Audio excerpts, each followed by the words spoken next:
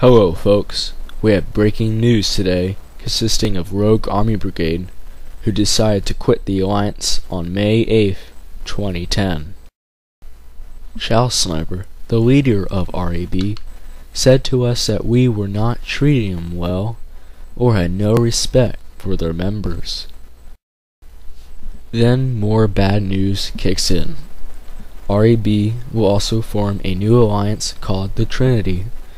We just hope that RAB's allies won't attack the USC or its allies, like on March 20th, 2010.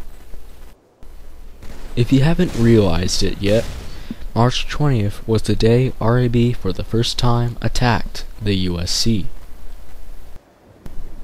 But the biggest threat that could possibly happen will be another so-called Great Clan War, which will involve all the United Spartan Command's allies into many battles against RAB. Thankfully, this never happened. But no one knows what will happen if Clan War 2 does come into view. That's all we have for today, folks. See you next time on USC 172.